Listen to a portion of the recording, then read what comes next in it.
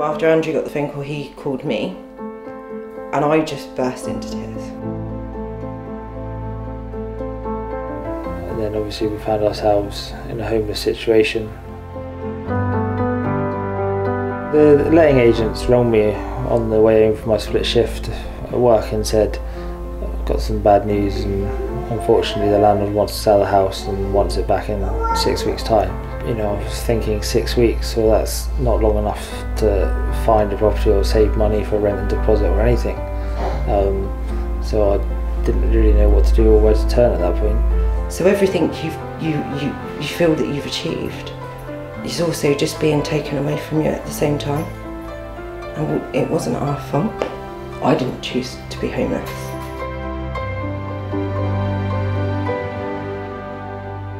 When we went into private renting 3 years ago, when we first moved in together, it's all exciting, isn't it? And you never ever think that this situation is ever going to happen to you, and you feel you're secure, and I think that's the main thing, that it can happen to just about anybody.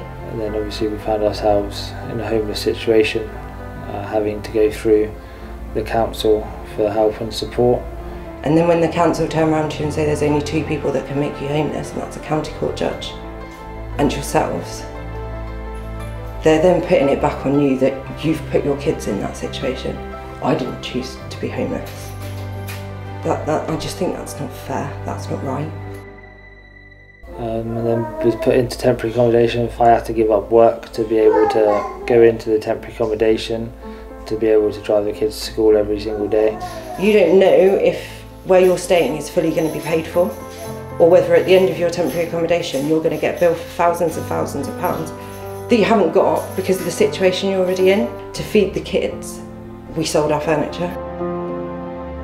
You can't stay in a hostel with children when there's stag do's, it's just impossible. This house got put up on the Home Choice Cornwall Council website. So after the bidding closed, I phoned Cornwall Council and I said, look, I placed a bid on this house. Could I have the contact numbers of who's involved with it? And then that's when I ended up speaking to Tamsin. I mean, she was brilliant. Within 20 minutes, we knew we had this property. No matter what you're going through, just knowing that you're going to have a key to your own front door is like 10 ton of weight taken off of you. So you've got a housing association that are there and really willing to help you, but then on the other hand, what you've been told from the council, so you're going from one extreme to another, and what they did for us was give us hope. You know you're going to be able to give your children what they should have and what every child's right to have, which is a warm and loving home.